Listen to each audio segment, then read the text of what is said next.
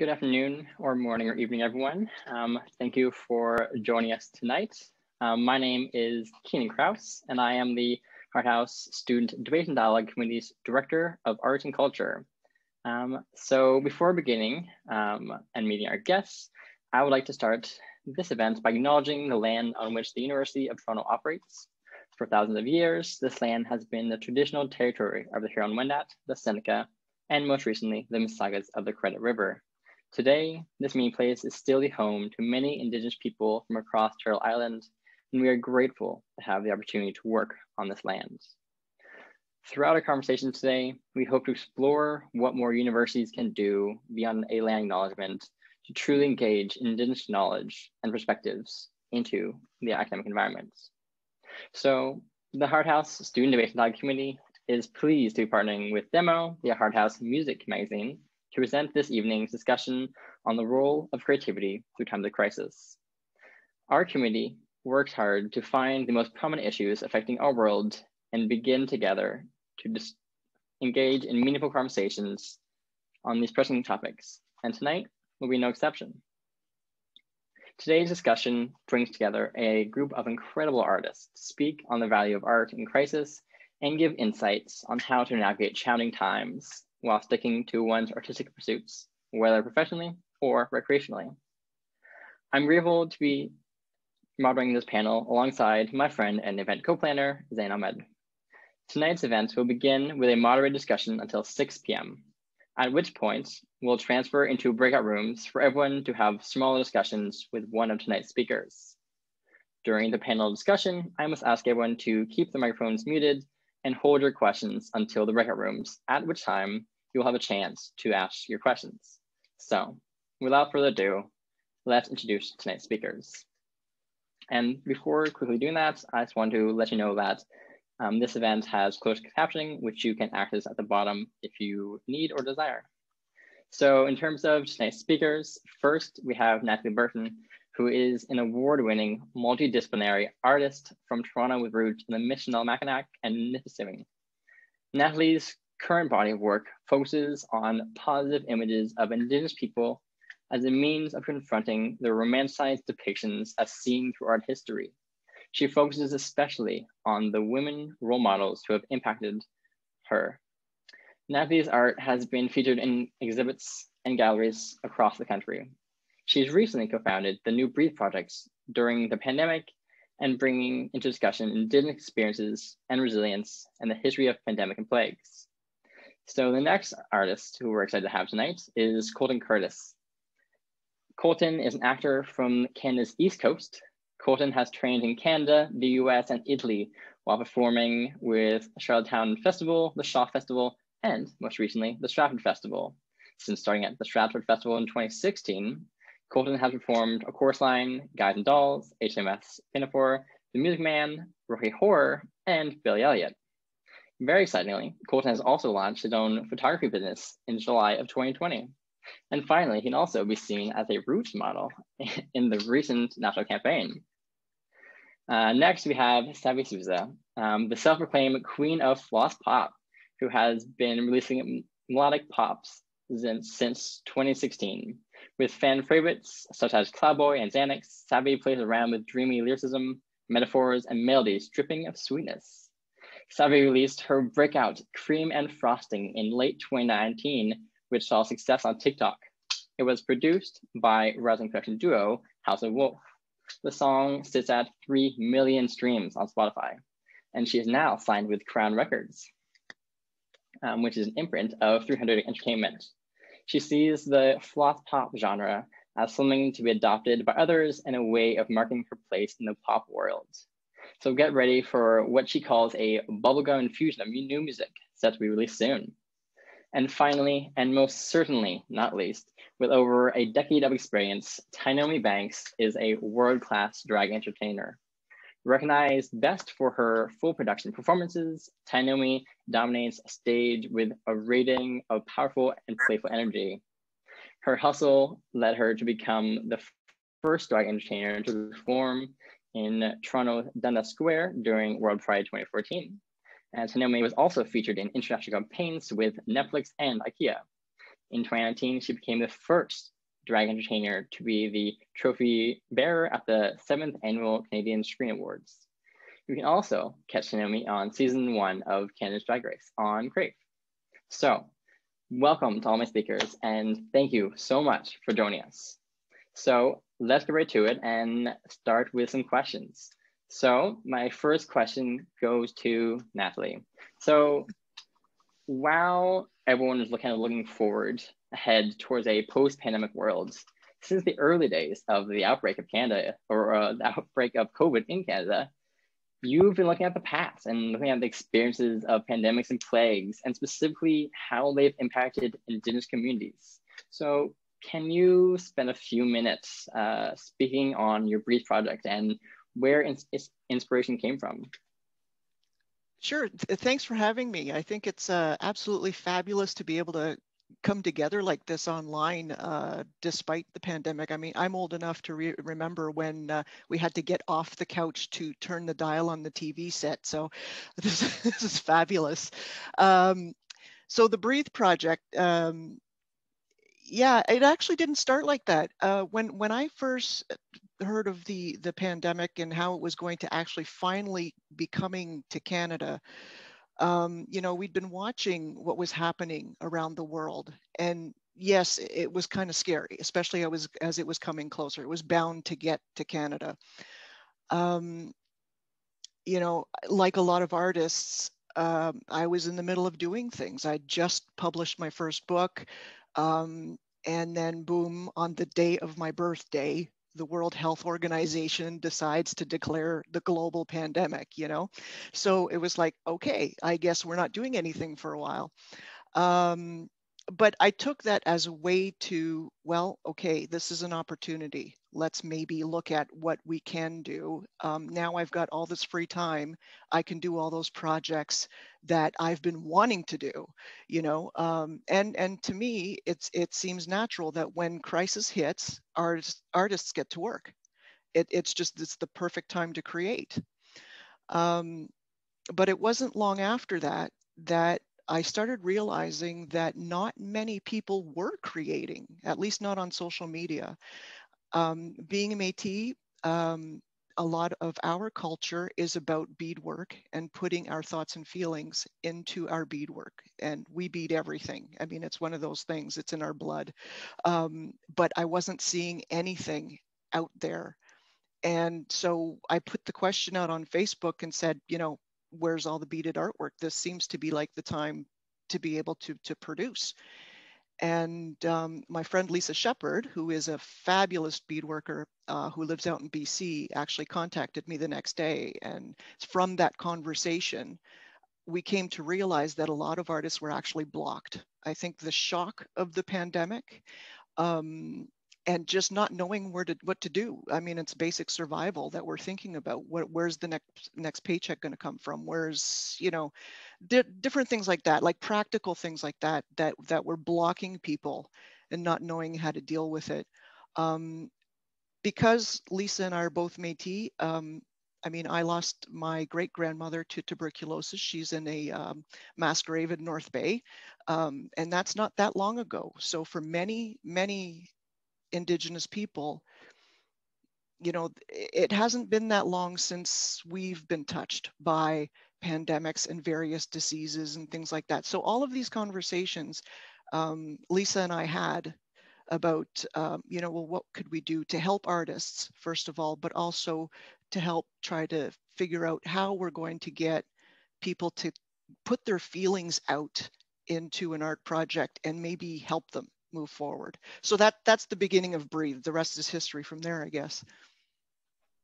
Well, it was quite an amazing initiative, and when I came across it, I know that I was just amazed and excited that that kind of work was still being done. So thank you, first of all. And so you kind of talked about how these times are periods of when artists tend to create. You know, it's the time to create. But like the pandemic has impacted the entire art community, but some arts are more marketable and adaptable during pandemic. Mm-hmm. So Colton, for you specifically, just to bring you in, you have had to take a bit of a pause from theater, but this has seemed to have given you some freedom to pursue some other art forms. So especially with your photography, which you launched in the summer. So can you speak about, how you try to navigate the disproportionate impact across different forms of art?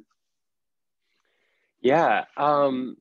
So like you said, I was in Stratford, Ontario, rehearsing Chicago the musical, and it was set to open.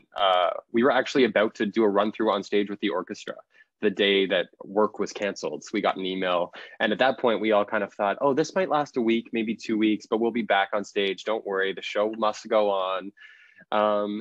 And as the weeks went by, it slowly crept in that, this wasn't going to happen the same way that we thought it would. So it actually took a while for me to kind of pivot or find even the passion to start creating something again. And for so long, I've been working in theater at the Stratford Festival. This would have been my 5th season. So it's easy to become a bit complacent in that. Your schedule is fairly the same every year. You start in February and you go all the way to November or whatever.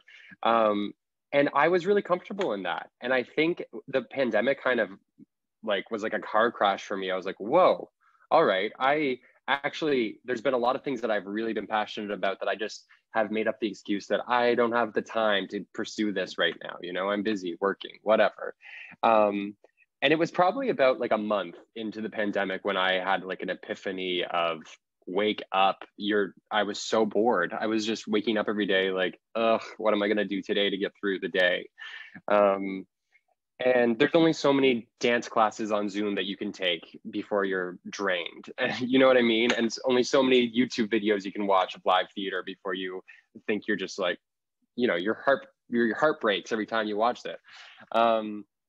So that's when I had been taking photos for a few years prior to this happening. And I guess the business aspect of my photography started in April, May. I picked up my camera again and I thought, you know what, I also need to make money. And this is something I'm really passionate about. Why not just see what happens? And we'll discuss like the use of social media later, but it was really interesting for me to see how that took off really quickly. And it was also interesting to see a bunch of other artists that I was working with in the theater business all of a sudden pivot to find new ways to be creative and artistic during this time. And that looked different for everyone as far as my circle of friends. So yeah, I guess it was like halfway through April when I kind of said enough is enough. I need to figure out a way to just start creating. And then once that happened, it was like the ball was rolling and it didn't stop. And sometimes I feel weird saying this, but I've had a really successful year in terms of how creatively fulfilled I feel. I'm very thankful in a strange way. Anyway, zip that for now. Yeah, so much like your art being sort of performance-based and then pivoting to another model, for Sabby and Tainomi, I know both of you work in fields that are sort of heavily concentrated on the aspect of performance, so like concerts or live performance. So I was just wondering, how does that impact how you both have worked and how you've found ways to sort of create alternative platforms? Whoever wants to go first, really. I guess Sabby. Oh, you're muted. I was wondering, Tainomi, did you want to go first just because you do have a lot more performance experience than I do? Oh, okay. Well, it's true. I'm like, all right, throw me the bone, girl. Thank you. So how did I do this? Honestly, just going off of what Colton said, it was really hard in the beginning. Honestly, like I'm going to tell you guys this. I literally sat in my room like after like 2 weeks, and I literally just had like such an emotional cry and like just tears. I was like crying for like maybe an hour, just no, and I can't even describe to you what that felt like. I just needed to cry and everything, because it's like my life was so like, I had everything set, like 5 shows a week, and then booking after booking after booking. And really it came into question. I'm like, I literally was asking questions like to myself, like, am I good enough? Like, what am I going to create next? So like the that kind of dread came over, because it's like, I'm so like the people's people. Like I go out, I'm hugging, interacting, making jokes, stories, connecting with people, and building relationships. And then all of that just basically got taken away from me. But quickly after that cry, I was like, okay, hello, wake the hell up. Who are you? Okay, I am Tainomi. Okay, so we just got together, collected myself, and literally, you know what was a beautiful thing? Like Nathalie was saying, we have so much time, and I literally, the fans, my friends, I like people, like I'm always like, oh, I'm so busy, like I have an hour for you. But now it's like I have a lot of hours, and I've been talking to people across the world. Like everyone's online, and it's easy now. And like literally, what kind of excuse can I make? Or my friends, you know how I call someone up and they're like, oh, sorry, text me, girl. No, you're at home.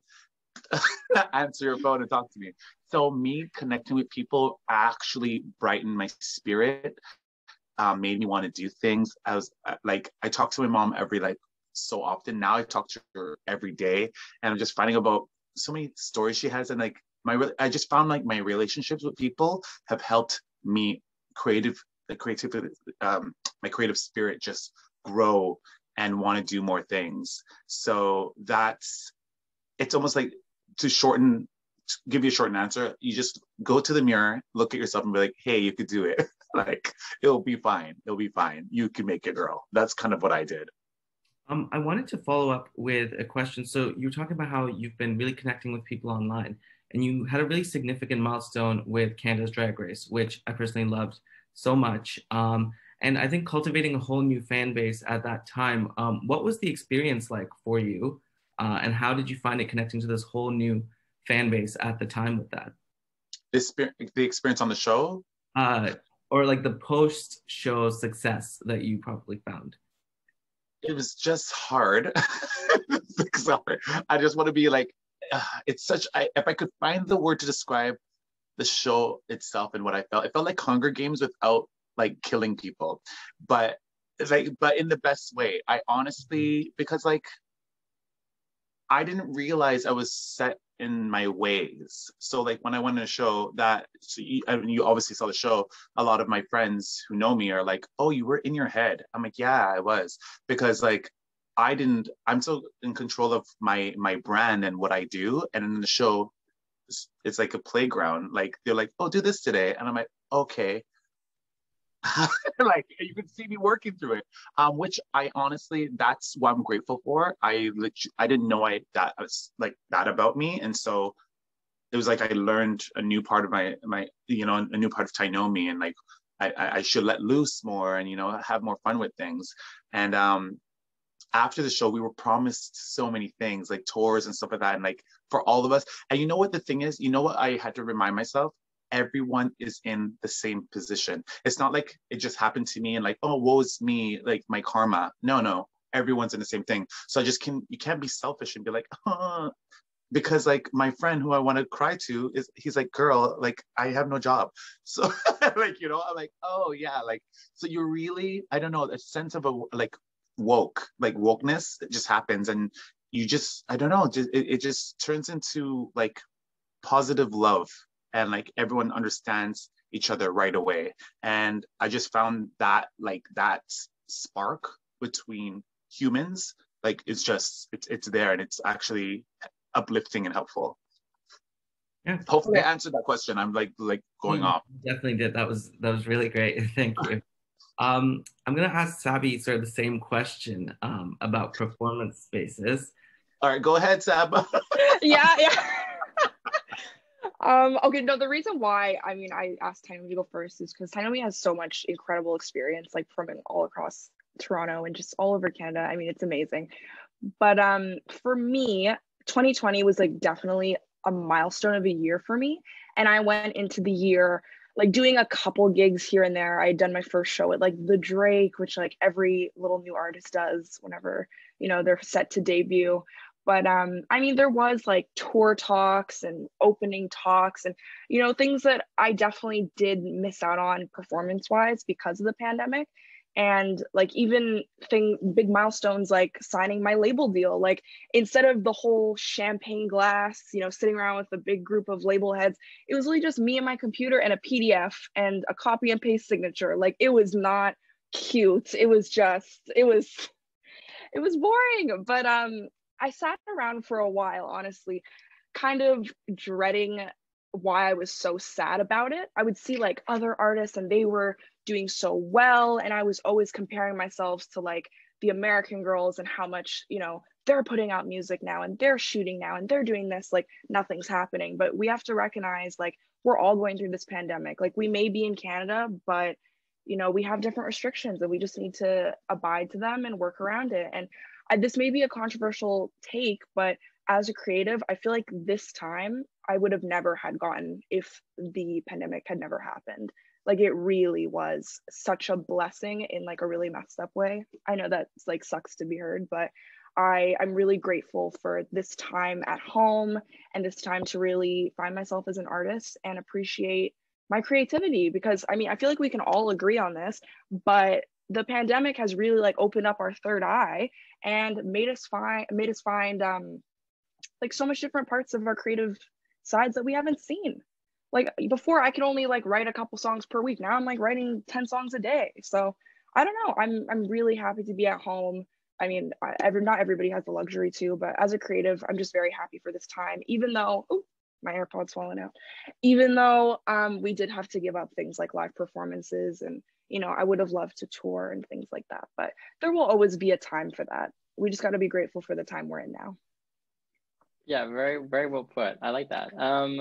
Well, I think like, again, looking at the alternative of touring and doing concerts, kind of, I guess the question for you and for everyone is the question about the online platforms or the social media. So, you know, Sabby, like your cream and frosting blew up on TikTok. Like that is, you got so much views. And there is a question that sometimes that is debated about whether these online platforms like TikTok or Instagram, you know, devalue art in people's eyes, or has it kind of provided an important outlet for making art more accessible? So like, I think that's, yeah, Tainomi?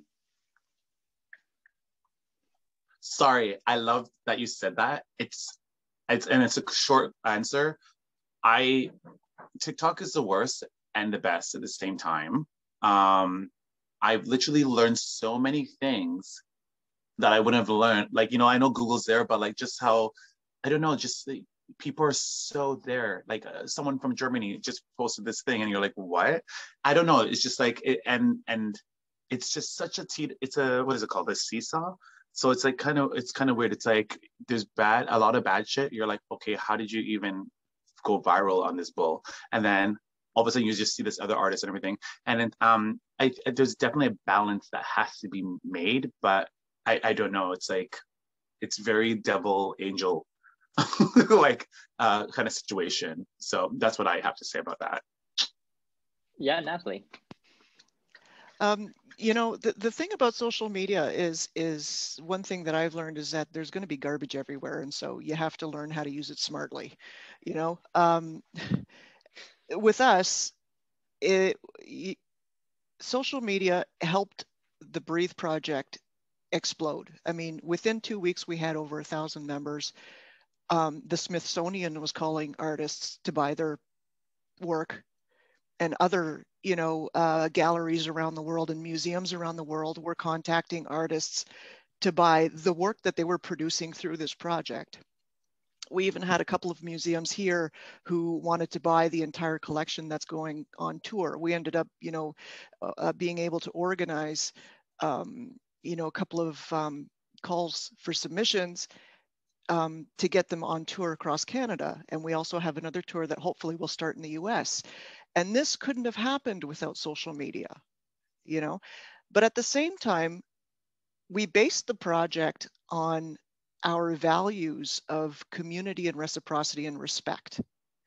And that touches on something that Tainomi was saying, because I think it's very, very, very important. The reason why social media is working in these instances is because of the community aspect and people needing to reach out and be together and people needing to have that communication and contact.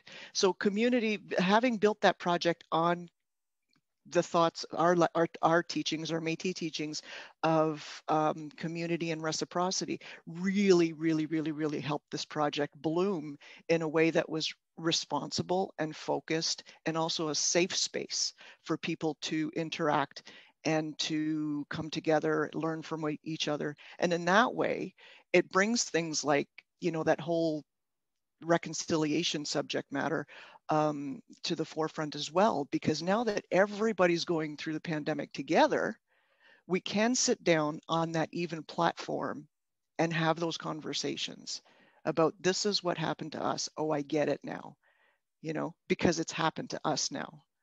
So anyways, that's what I have to say. Colton or Sabby? Colton, you go first. I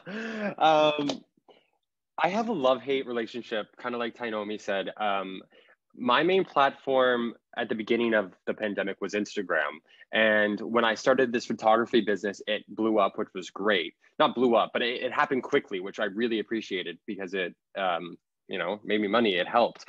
But then I kind of was realizing, by posting this free content every day, I'm giving up, hours and hours of work that I've done in an instant for maybe nothing. I'm not sure what's happening with that now that it's out in the universe, right?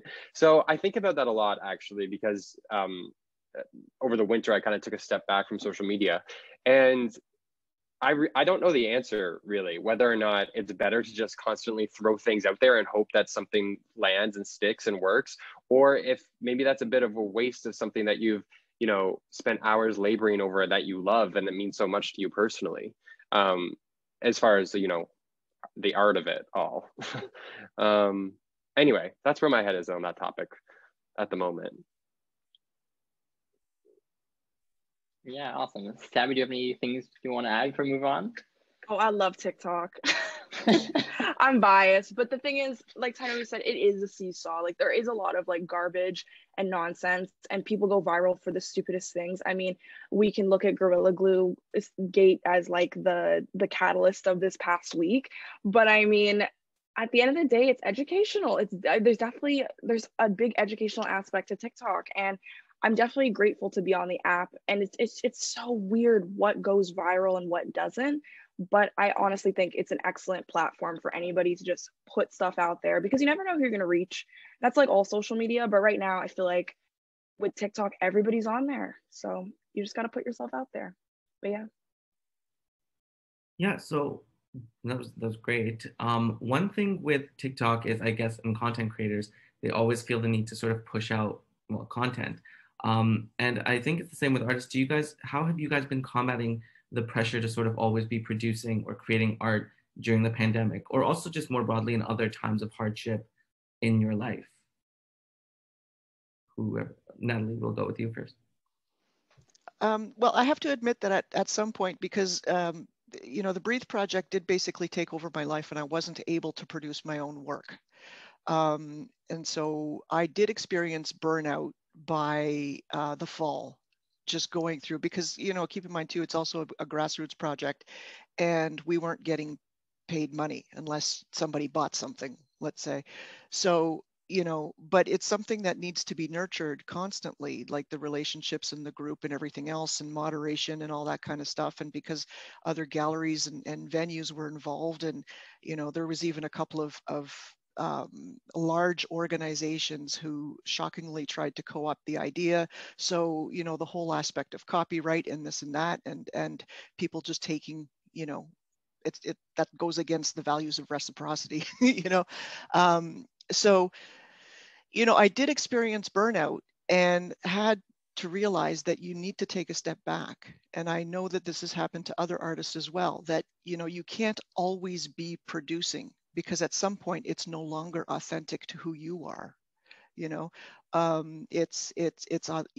doing things just to please other people. So it's a fine line. You really have to take a step back and think, what is the benefit to me at this point in time? Am I just going to burn out and, cheapen my art? Or, or what. So the other thing I wanted to point out is something that Colton said is one of the things that we struggle as visual artists is, how do you put your paintings up online? How is somebody going to go and spend that kind of money to buy an actual real piece of artwork when they can just go online and see that image? And so that's a tough line to cross as well. It's something that we think about quite often. And, it's the whole, do I post a low res pic and hope that they'll go to the gallery to see it, So I get that whole question as well. Anyway, hopefully that answered. Yeah, that was perfect. Does anyone else want to give an answer there?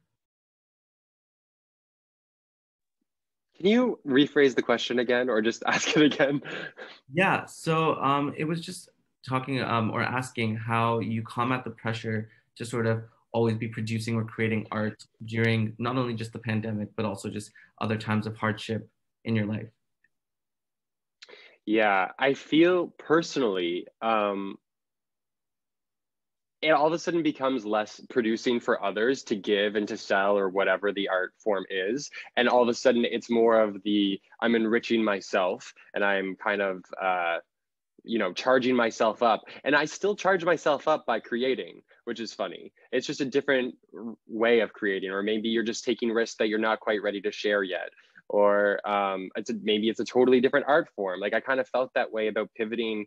Well, not that it was my choice, but stop performing in theater, which after so long, I guess I did experience burnout at times. And then all of a sudden taking this time to remember what it is that I love to do, which is at the heart of it is to create. So, let me explore visual art. Let me explore choreography. Let me explore, the list goes on. So I think to answer the question, it's less about producing for others and more about what can I do that will feed me in this moment, because that's also super important. How do you, I guess, yeah, Sabby, go ahead. No, Keenan, go ahead. It's all good. No, please you go ahead. No, I was just gonna say, I feel like another thing too, as like creatives, we're always like, I don't want to say always, but a lot of the times we're pressured to use our side hobbies as hustles, and it's honestly like very exhausting, but it can also be very therapeutic, because I mean, as creatives, at least with me, I always have a million things going on in my head, and I feel like if you just put out something and it sticks, like you can keep working with it and go on from there. But as a society, like we're told like, okay, you need to be doing this job, and then on top of that you need to have like 2 side hustles, and this is how you're going to be able to afford this and do this and this. And I feel like being in the pandemic, it has been even more pressure, because like you're at home all day, what are you doing all day? Go do this, start your like 10-figure side hustle, like da da da. But yeah, there's been a huge burnout with that, I feel like, amongst a lot of creatives, because I feel like we're all pressured to turn like things that we find therapeutic on the side into like big hustles. And I don't know, I've definitely seen this like big push for like hustle culture throughout the pandemic. So yeah.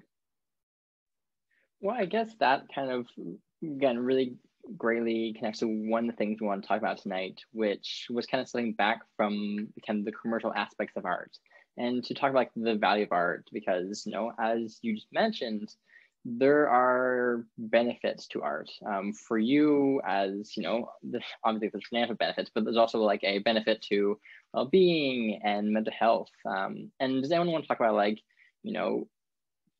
the kind of need for you to kind of put aside the commercial or financial aspects of what you do, and how do you focus on the therapeutic or like the important parts of art, and how could others, how would you recommend others try to use and leverage art for those kind of same benefits? Yeah, Nathalie? Well, I mean, that's what the Breathe Project was all about. So it was basically to help people put their emotions into these created masks, and to be able to work through their emotions as they were working through them, and then move forward. For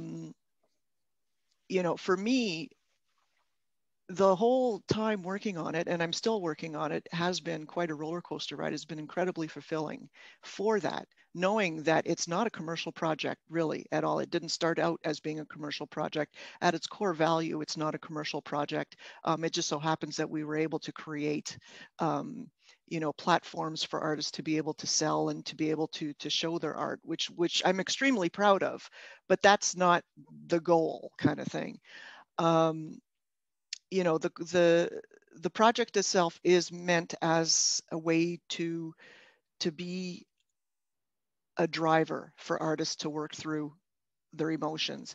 We also created Breathe for Education because we saw the importance of being able to work through the pandemic so that students could then create their masks and however subject matter that the teachers want to bring it into can help students work through so that they can become unblocked. Art is such an amazing way to help people that way and to help people in a variety of different mental health practices. And it doesn't have to just be visual arts. It could be acting, singing, dancing, whatever, I mean, one of the best things I like to do is going out in the middle of the bush and just, singing at the top of my lungs for the hell of it, hoping nobody's around to hear me as it echoes through the woods, right? But, because I don't have a great voice. But anyway, it's just one of those things. It's fun, it's creative, it's being able to let loose, because ultimately you have to let go of that pressure, and that's what it's all about. I know, to put you on the spot a little bit, like how do again, talking back about how you're so kind of performative and so like live in the art you do, how do you try to find art that is more meaningful to you personally? I'm so like, I don't know. I'm so in my feelings with things. So like, I honestly let my feelings lead me in a way, because like everything, what we're experiencing is so exhausting.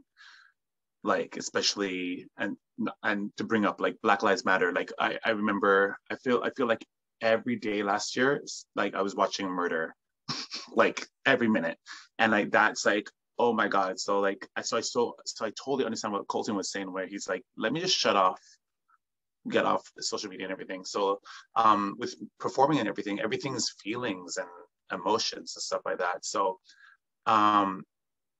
you just have to take care of your mind and put you first.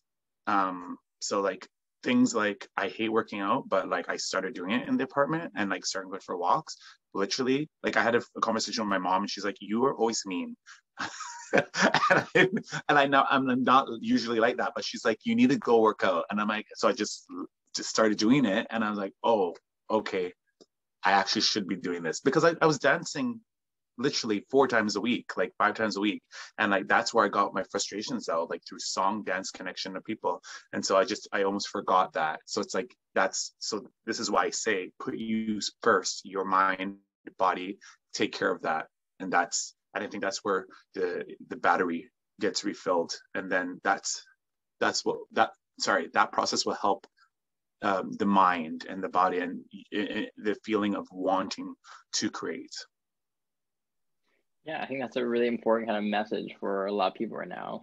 Colton, again, you're familiar with, getting out some emotions through dance and singing even maybe. How have you been trying to use art for your well-being? I mean, I basically need to echo everything Tainomi just said, but I kind of done like art that I've created stuff that I don't want to share with anyone, kind of like I alluded to it before. And I think that's totally fine. Like maybe someday when I die, it'll come up and everyone's gonna be like, oh, amazing, but maybe not. And that's okay too. It's like a way of therapy for me, is just to like literally like record myself dancing and not show anyone, or like pick up a paintbrush and paint something, or take photos and again, not show anyone. And I think it's important that, as artists, we can still practice without sharing. And I think going back to the social media thing, I think we live in a culture where we have to share everything. I don't know why, but that has been instilled in me. I just feel the need that I constantly, if I do anything, need to post it or tweet it or tell someone. And I have slowly just learned that that is not it. And I feel really, really great about having outlets that no one needs to know about. That's it. Yeah, awesome. I almost like that. Sabby, any last thoughts, like kind of before we move on to the next topic? No last thoughts. I'm pretty sure everyone hit that on the ball. It's been, I mean, it's been definitely a hard year, and creatively, like I just finished writing my most recent project, and it's definitely like the production is going to be very like happy and like bubbly and very like fun, but this whole year, I mean, it's been so hard. Like creatively, I feel like we've all been able to like put so much into our work, but like Tainomi said, there was so much horrible shit going on last year. Oh, sorry, mind my language. Like it was just, honestly, last year was a very terrible year, and I mean, it was a blessing and a curse, like I can say. But Colton, you were right about the whole don't put everything on social media.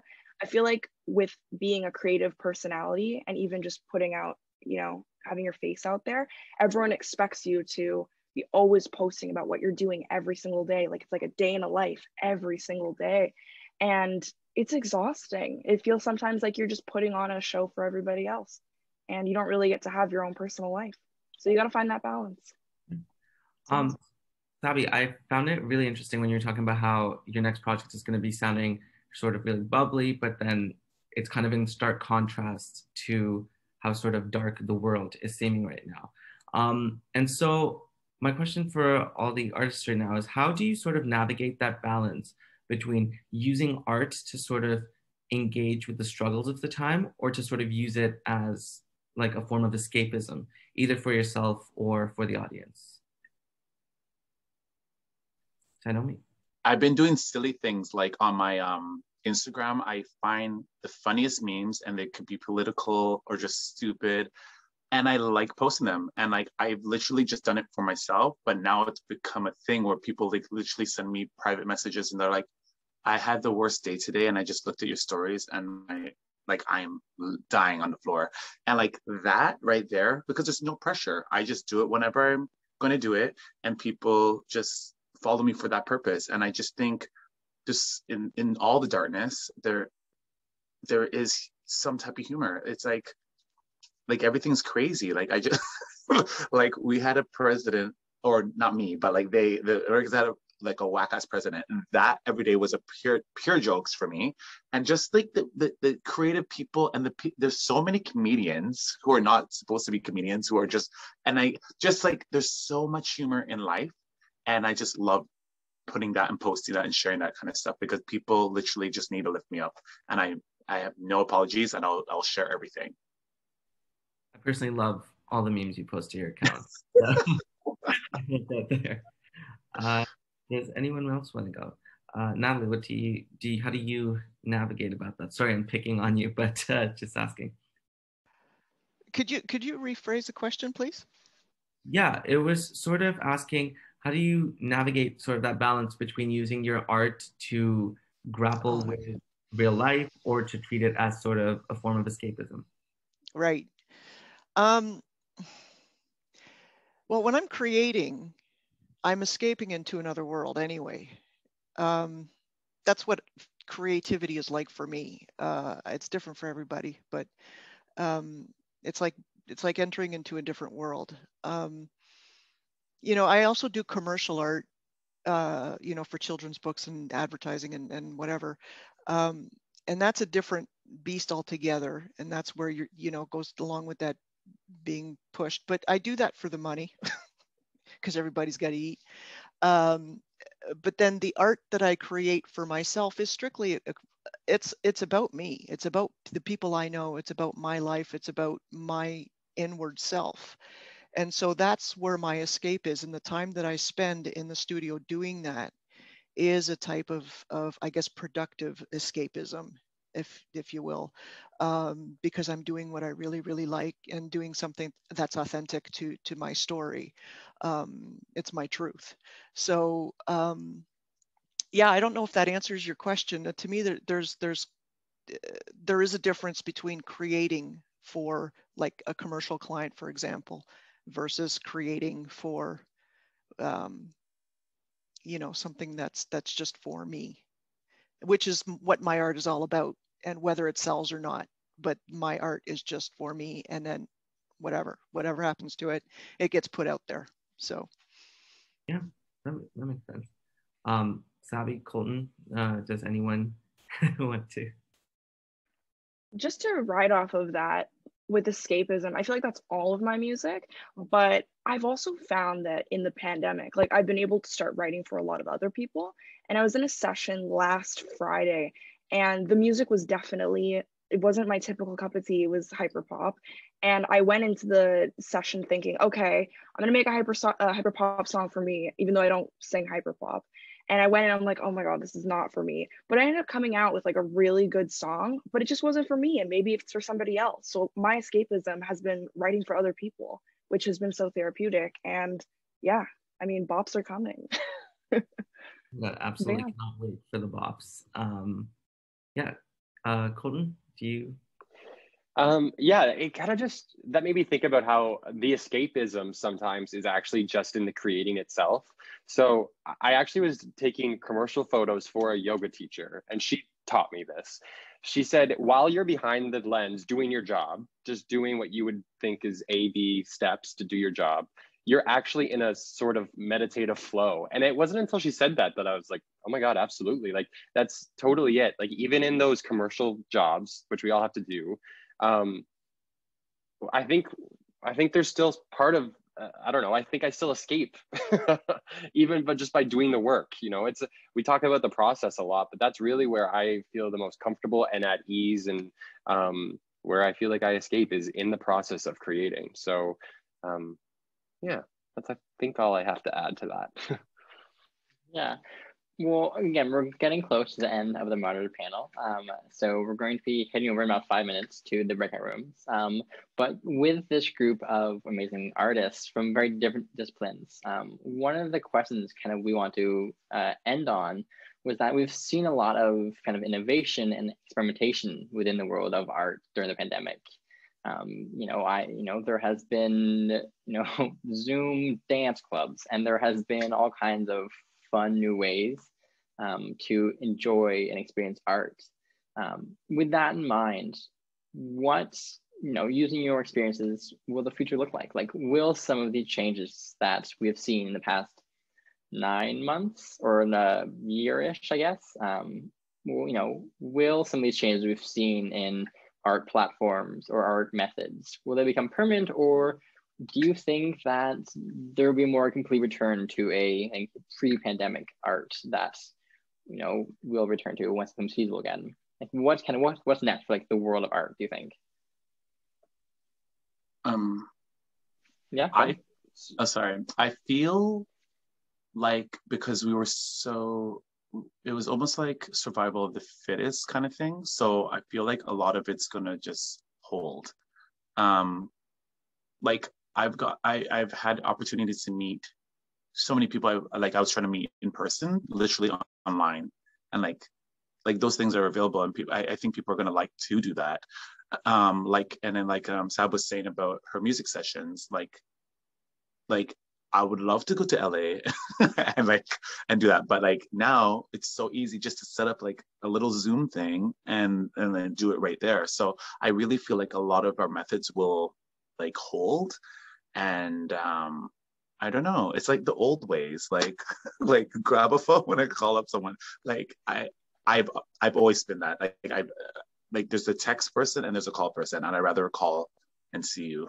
And I want to hold on to some of that still, because like literally me before and me now are very different people. Like after the year that passed, and then now I've accomplished so many like these side projects and hustles and stuff like that. I've like done almost so much more than I would do in a year, like physically, without burning out myself.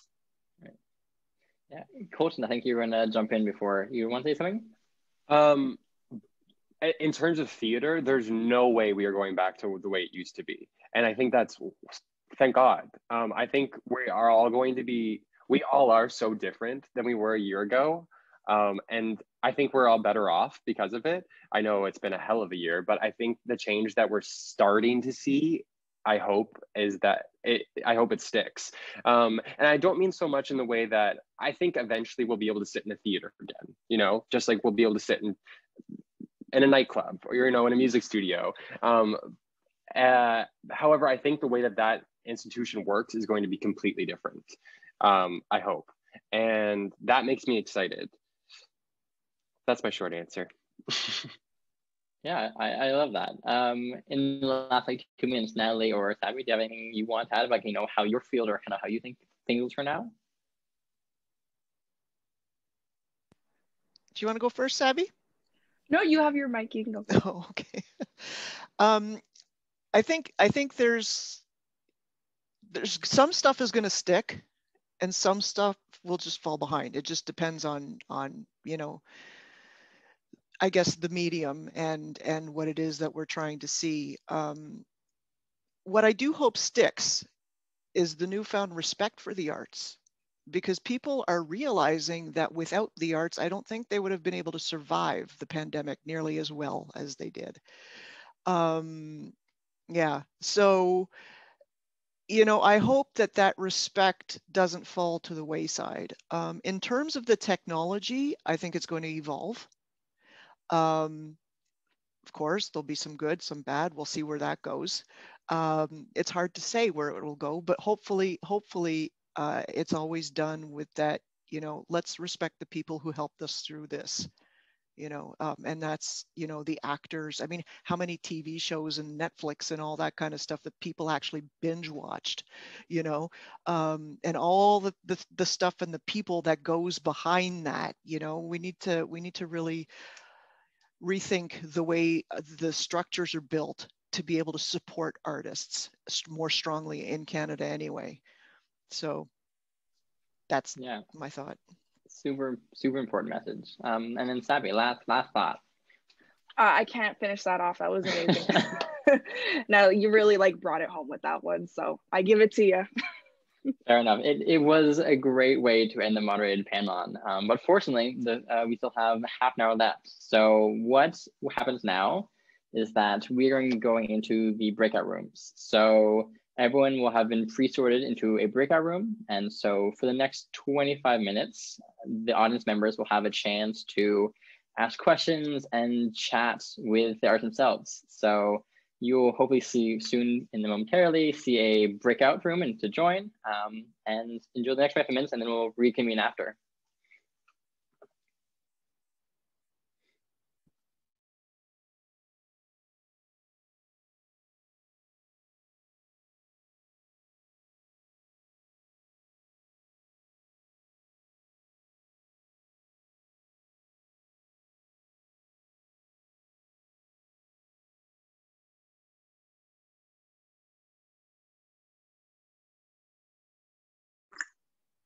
My drag wall. Yeah, I love it. It's so pretty. I couldn't look ghetto, no. Hi. Hey. Hello. Wow, that's pretty fancy how that works automatically, eh? Yes, I like that. Yeah. All right. So good evening, everyone. Once again, my name is Zane, and I'm the co-editor-in-chief of Demo, which is Hard House's music magazine. So this has been an incredibly interesting discussion, providing some much needed insight into how artists have been innovating and adapting in what is undoubtedly an incredibly tumultuous period. So indeed, in times of crisis, most of us do turn to the arts for comfort. I know, Nathalie, you spoke about that, from something like watching a warm and familiar TV show to listening to our favorite albums. So hopefully this inspires us to continue to support the arts, to encourage creativity, curiosity, growth, and expression. So first and foremost, I would really like to just thank all of our panelists, Colton, Nathalie, Sabby, and Tainomi, and my co-moderator, Keenan. On behalf of the Hard House Debates and Dialogues Committee and Demo, thank you so much for sharing your expertise and time with us and guiding this important conversation. And finally, thank you to Hard House, the committee members who have worked so hard to put this event together. And of course, thank you, our audience, for joining us today. I really hope that you had an engaging and thought-provoking discussion. If you enjoyed tonight's chat, please look out for Heart House Debates and Dialogue's next event on the 9th of March, which is about China's Uyghur concentration camps, the ignored genocide. And finally, look out for the special 2021 Spirit edition of Demo Magazine coming out this March. Thank you so much, guys. Once again, have a great night. Thank you. Thank you. Thank you so everybody. much. It was great meeting everybody. Yes, so nice meeting everybody. Great meeting everyone. Mm-hmm.